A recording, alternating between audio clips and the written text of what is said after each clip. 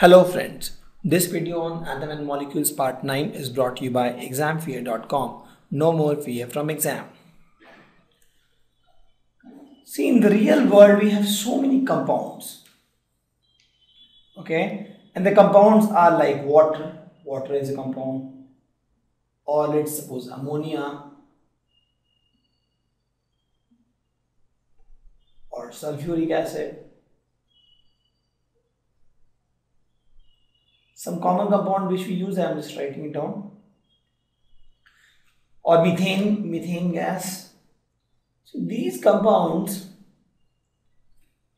there has to be some way to write this in the chemical world, because water consists of, we know, hydrogen and oxygen.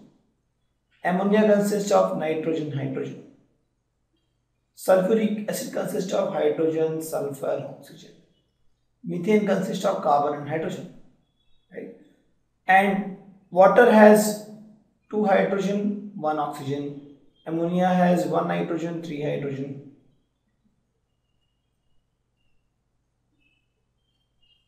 Right? Sulfuric acid has 2 hydrogen, 1 sulfur and 4 oxygen. Methane has 1 carbon and 4 hydrogen. Right? So we know all this. We know the name. We know that compound has these many atoms.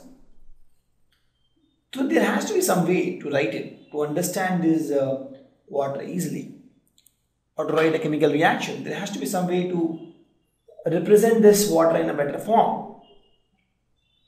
So to understand this water in better form, we have to understand a concept called valency.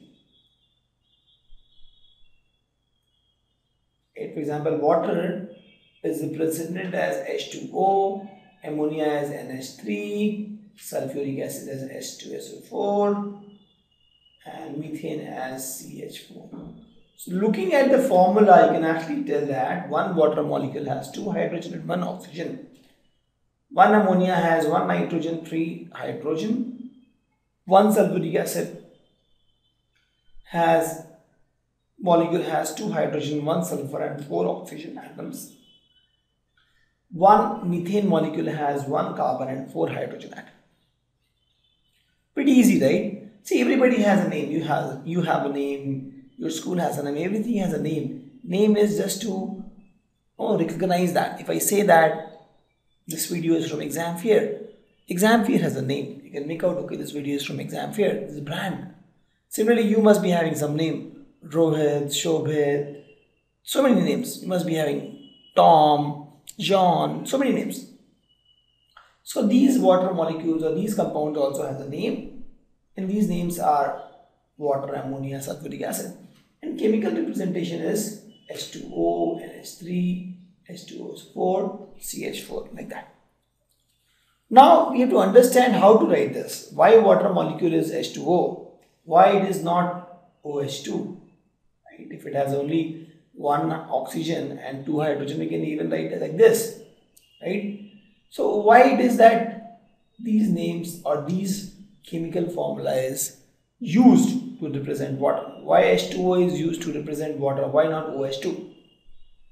So we'll understand that. To understand that, let's understand the concept of valency. See, valency is nothing but combining capacity of an element. Write this as combining capacity of element. Right? This is valency. Okay. So the combining capacity or the combining power of an element is called valency.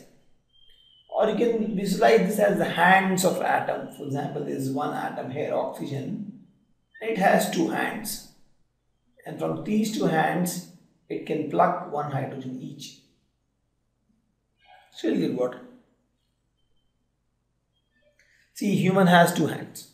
Octopus has 8 hands. Right? Or snake, there is no hand in the snake. Similarly, you can visualize these valency as of now as hands of a particular atom, right? Sulfur has a bigger hand, HCl. Carbon dioxide. So carbon dioxide has 4 hands actually. 2 hands, with 2 hands it will bind oxygen, and other 2 hands it will bind other oxygen.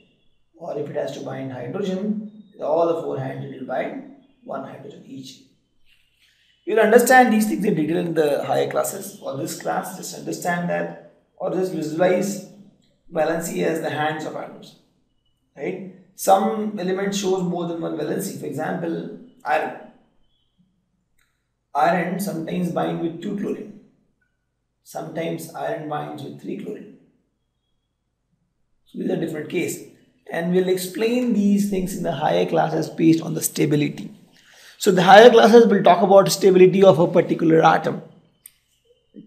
I think in the next chapter when we discuss more about atom, I'll try to touch upon that. But in the higher classes, you'll understand these in more detail, why iron exists as FeCl2 and FeCl3 both. Or iron has 2 hands and 3 hands together.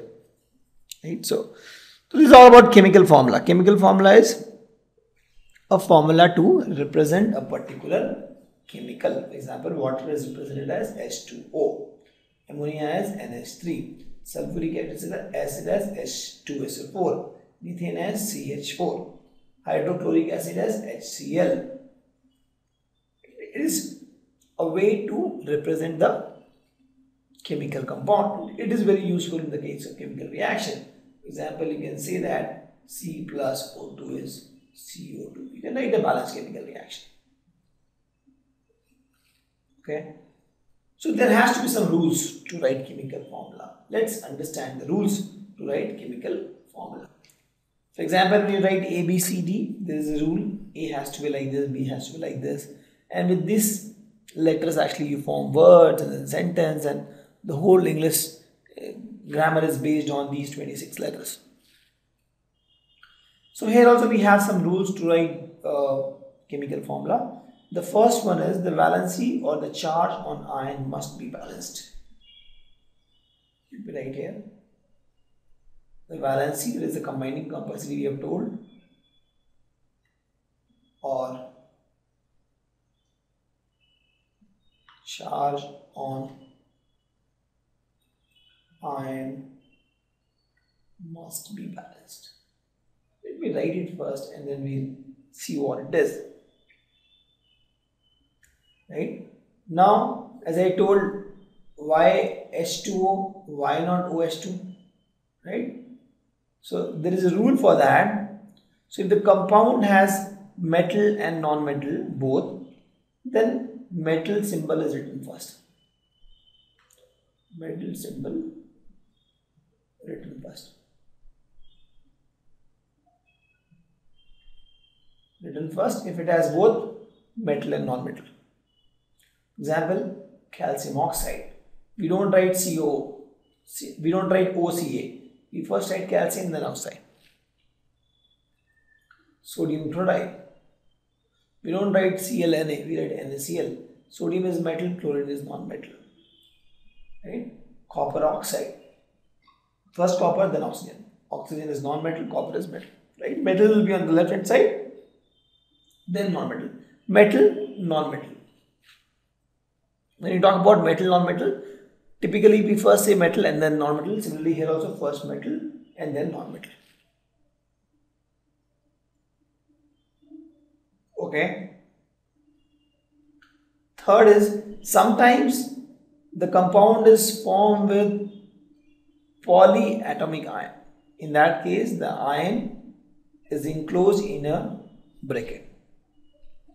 Before you write the number to indicate the ratio. For example, I'll write this off. This is only in case of polyatomic ion. So in this case, it has to be written in bracket. Okay. Any example you think for this?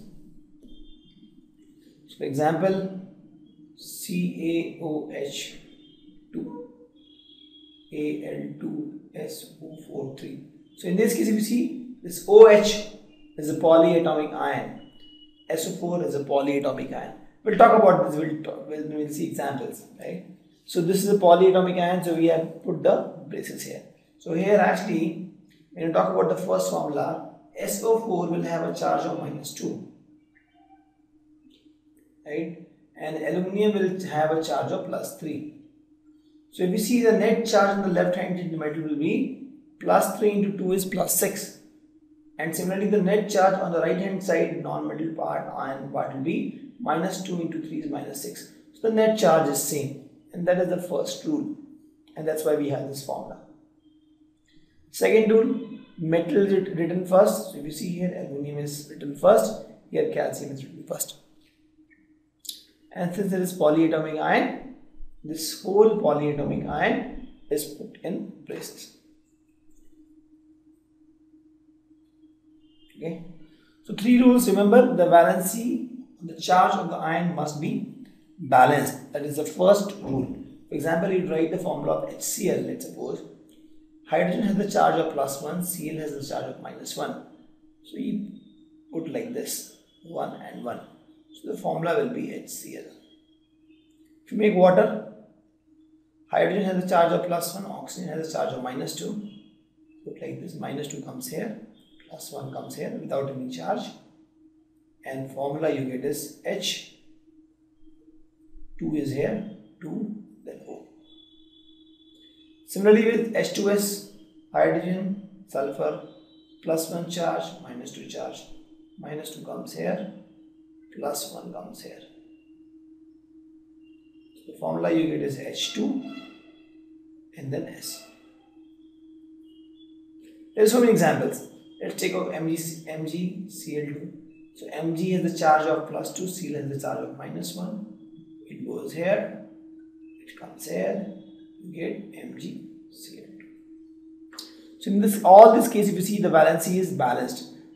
To balance the valency, what we are doing is, there is a -2 charge, so we will take double of this. There is the +1 charge, we will take only second. Okay. A good example is aluminium, oxygen. Aluminium has a charge of +3, oxygen has charge of -2. You put 2 here, you put 3 here. What you get is Al2O3. This is the compounding. So in this case, if you see, the charge is balanced. So if you see, the aluminium charge was +3, oxygen was -2. On the left hand side, the charge is +3 into 2 is +6. And right hand side, you get -2 into 3 is -6. So +6 and -6, overall it is 0. In all these cases, if you see, the metal is written first. Hydrogen is both metal and non-metal, I'm not sure, but the non-metallic character of calcium and oxygen is more than hydrogen. So hydrogen is written first. Okay. Thank you. Visit our website examfear.com to watch more and more quality educational videos. You can also attempt free online tests that are there in our website. You can also get access to tons of free study materials, and you can also find free tutors and mentors in this website. Thanks a lot for watching.